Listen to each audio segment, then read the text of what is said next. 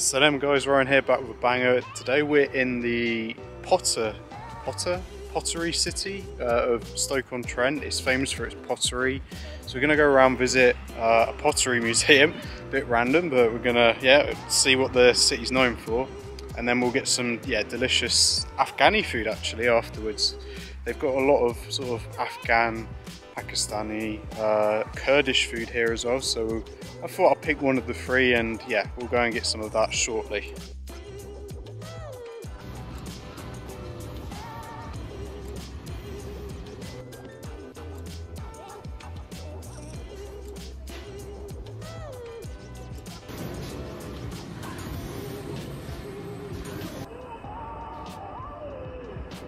So guys, we've just gone to, we just went to the Gladstone Museum, which is really interesting, surprisingly interesting. Probably like one of the best museums I've been to recently.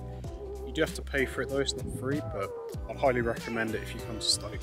But anyway, we've come to the city centre now. I think it's the city centre. I can't understand the geography of Stoke, but however, going to have a walk around, and then we're going to, like I said earlier, go and get some delicious Afghan food. So yeah guys, we just went through the city centre. It was not what I was expecting. I thought it was going to be a bit run down, but it was actually pretty decent, to be honest. Really looking forward to trying some Afghan food. We've had it before, but it's been a while, so I thought, yeah, we'll obviously get it in whilst we're here. This place is cash only, by the way. So just a heads up, we're going to probably have to get some money out at some point, but it's all good, you know. Last time we had Afghan food, I think it was in Paris, and yeah, just absolutely bangs. It's like, it's like a real mix between, say, like Persian food and then Indian food. It's like, I mean, it is in between both countries, but you can definitely taste like the difference and the combination of the two flavours in a way. Yeah, like I was saying, Stoke-on-Trent's really caught me out, to be honest. I'd heard a lot of bad things about it, and when you see like a lot of like TikToks and Instagram reels, there's like, yeah, don't go to Stoke-on-Trent, this is what Stoke-on-Trent looks like, but I think people just showing like the bad side of it. It's not that bad. I've been to much worse places, so I think, yeah, people sort of overhyping the fact that it's a bad place. I think it's a standard place. I wouldn't call it does the job. I wouldn't say it's not terrible, but you know, people have got their points of view. And what's really cool here as well, you can just about see the kitchen from here, but you can see like all like the mums cooking in the back, and I think that means it's going to be definitely homemade type style food. So that's extra bonus point in that. To start off, we've gone for a few different things. 3 main courses. We haven't gone for any starters because the starters to me seemed a bit more leaning towards like desi starters than actual authentic Afghani food. So I thought we'll go straight for the mains. We'll get a few of them. You can also see, I guess, in a way, the Chinese influence as well, because like Afghanistan's like it's in between Iran, India, and then Iran, Pakistan, and then obviously China. So it's in that like triangle. So like there's a whole fusion of like flavours and ingredients going in there. And then we've also gone for a traditional, and I think probably one of the famous dishes, which is a Kabuli rice. So yeah, I think we're going to have enough food to start with. Food has arrived. It looks absolutely insane, and yeah, prices here are pretty affordable too. I don't know what to start with, to be honest, but they've given us like this massive naan bread. It's like, yeah, it's enormous, and it looks delicious too. And also they've brought out like an extra dish which I wasn't expecting. I don't know if it just comes as part of like the mixed grill, but it's like a bean sort of dish, and then there's some spinach as well, which is pretty interesting. This looks absolutely insane as always, but it looks really delicious too. I'm pretty happy, to be honest. I think I'm going to start with the mantou. So that's the dumplings. I'm not entirely sure what's in them. I'm assuming meat, but then it's sort of like on a bed of, I don't know, it looks a bit like a dal, like some sort of peas, or I'm not entirely sure. And then it's like some yogurt on top, but they look, absolutely delicious. It's really meaty. I think it's minced lamb or minced beef. really meaty, a bit spicy, nice and yogurty. And then, yeah, the sauce, like I don't know if it's chickpea or if it's like a lentil type sauce, but it just adds so much value to the dish. All things aside, it's really hard to get bad dumplings wherever they're from in the world. I just find dumplings is like it's guaranteed to be good. I need to try some of this Kabuli bread, Afghani bread. I'm not sure what it's called, but it's a nice naan.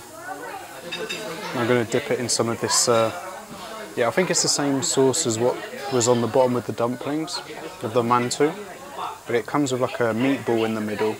I don't know if this is just part of the meal or if they've given it us extra, but I'm not complaining. I mean, there's plenty of food, alhamdulillah. Yeah, that looks a nice meatball.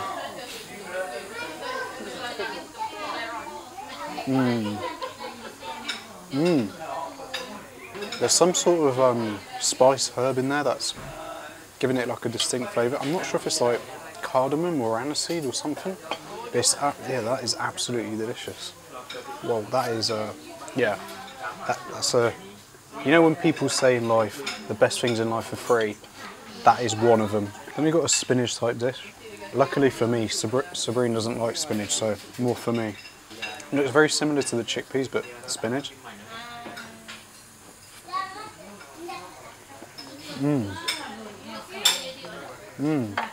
I mean, spinach isn't amazing, it's just a vegetable for me.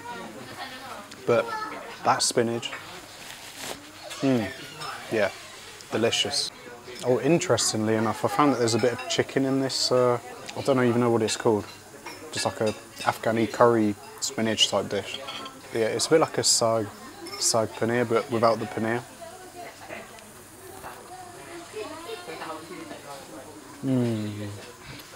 That is insane. Just putting the chicken in has like upgraded it from what was already like very high to like, yeah, just over my head. It's just, well, this is definitely expectations met, and I haven't eaten half of the stuff we've got yet, and it's already, yeah, expectations met, and I haven't said that in a while, so you know this place bangs. Yeah, next we've got the Kabuli rice, which is I think the more traditional type rice. It's got carrots, rice, bits of meat. I think there's onions as well. I've never had this type of rice before. I think it's very similar to like the rice you get in like Central Asia, like Uzbekistan, Tajikistan, places like that. Yeah, really looking forward to trying this.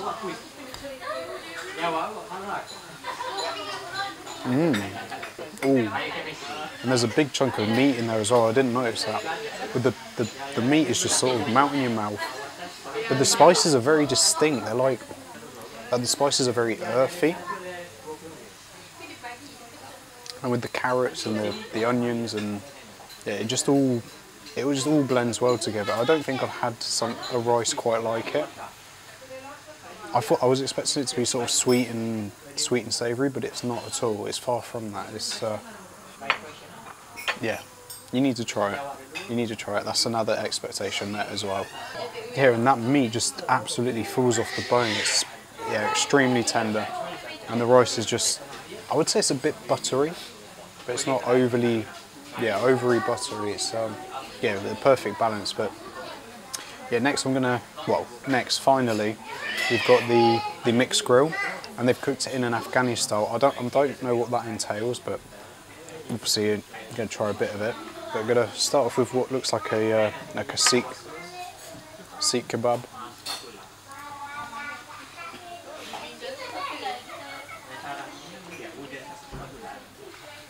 Yeah, pretty good. Nothing crazy. It's nice, but it's a standard sort of thing.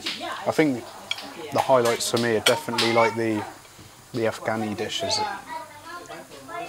Yeah, I may be wrong. I've still got some more, because we got the mixed grill. They've got some more meats to get through first. I think there's a bit of like lamb, and then there's some chicken. I think it's got a nice grill on it. I think there's a bit of paprika, maybe.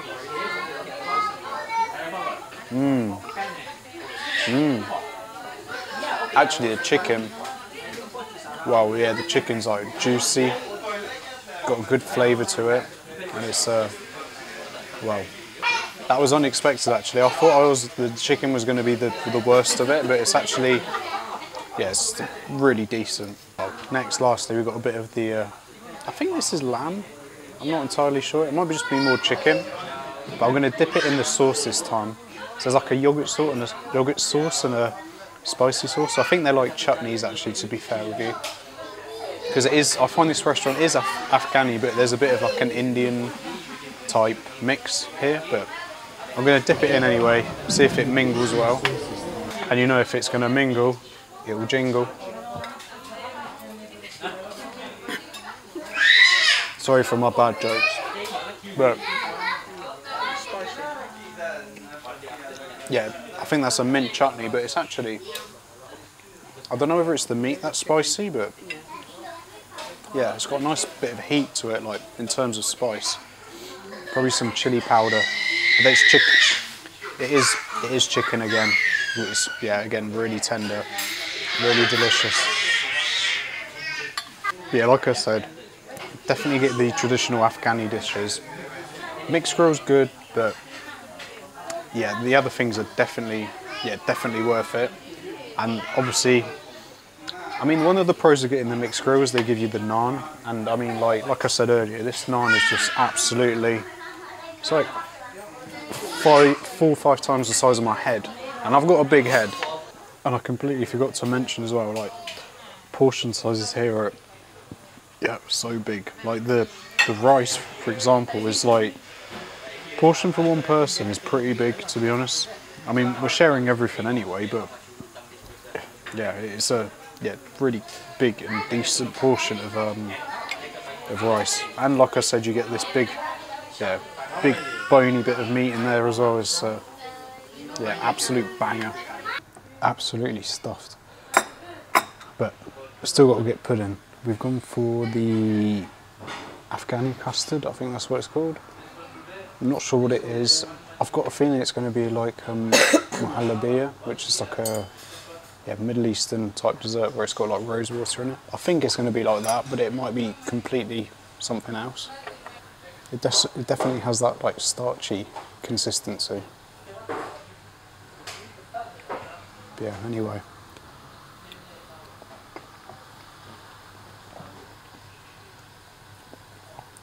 It's very simple tasting. It's quite nice, but I think maybe if it had like rose water or like orange blossom flavour in it, it would enhance the flavour, but that might not be, yeah, traditional to Afghanistan. So yeah, I'm going to eat it as it is. It's not bad, but definitely had better. Like I was saying to you guys earlier, definitely check out like the Afghani main courses. They're absolutely banging. I had to jump out and get my get a cash out, and I struggled to find a place, but it's, yeah, come prepared, bring cash with you. But yeah guys, hopefully you've enjoyed this video.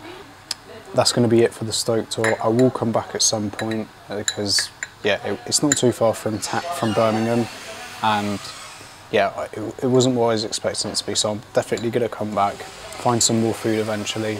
But yeah, that's going to cover it for this video guys, and I'll catch you on the next one. Salam.